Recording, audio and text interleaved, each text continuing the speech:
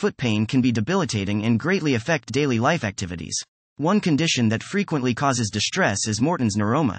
In this video, we will explore the causes, symptoms, and treatment options for Morton's neuroma, shedding light on this condition and providing valuable insights for those affected. So, what is Morton's neuroma? Morton's neuroma is a non-cancerous growth of nerve tissue that affects the ball of the foot, most commonly between the third and fourth toes, but can occur between any two adjacent toes in the foot.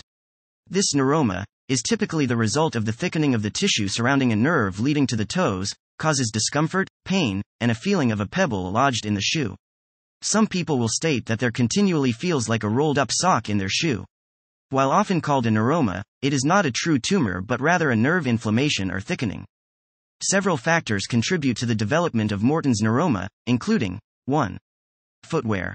Wearing tight, narrow-toed shoes or high heels can compress the toes and increase the risk of nerve irritation.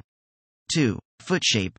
High arches or flat feet can put excessive pressure on the nerve, increasing the likelihood of developing Morton's neuroma. 3. Repetitive trauma. Engaging in activities that place repeated stress on the forefoot, such as running or participating in sports like basketball or tennis, may lead to the development of Morton's neuroma. 4. Existing foot conditions. People with bunions, hammertoes, or other foot deformities have an increased risk of developing Morton's neuroma. Individuals with Morton's neuroma may experience various symptoms, including 1. Pain and discomfort. This is the hallmark symptom of Morton's neuroma, often described as a burning sensation, numbness, or tingling in the ball of the foot and toes. 2. Feeling of a foreign object. Many individuals report feeling as though there is a small pebble or fold in their sock, even when there isn't. 3. Radiating pain. The pain can extend from the ball of the foot towards the affected toes or back towards the arch.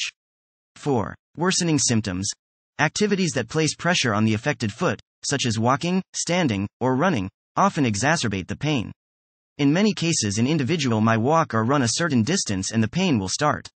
They may rest a few minutes, and the pain subsides, only to have it return when once again they have walked or run the same distance. 5. Altered gait.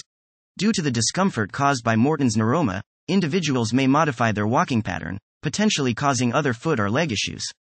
1. Conservative approaches include changing footwear. Wearing shoes with a wide toe box, low heels, and cushioned soles can provide relief.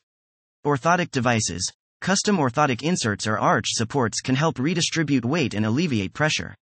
These orthotics should contain a metatarsal pad or a neuroma pad. Medications. Over-the-counter pain relievers or nonsteroidal anti-inflammatory drugs, NSAIDs, can reduce inflammation and alleviate pain. 2. Medical interventions include corticosteroid injections. These injections deliver anti-inflammatory medication directly to the affected area, providing relief. Alcohol sclerosing injections. This treatment restricts the nerve's ability to transmit pain signals. Surgical intervention. When conservative treatments fail, surgical removal of the neuroma may be considered. The complications of neuroma surgery include permanent numbness in the affected toes.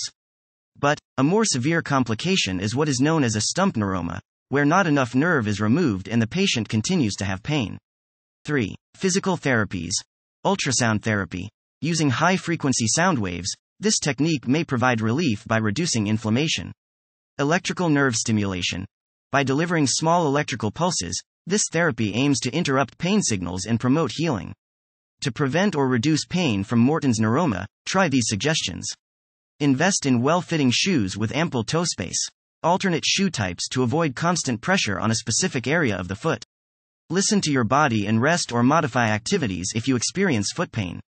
However, if symptoms persist or worsen, seek professional medical advice for a proper diagnosis and personalized treatment plan tailored to your needs. Conclusion.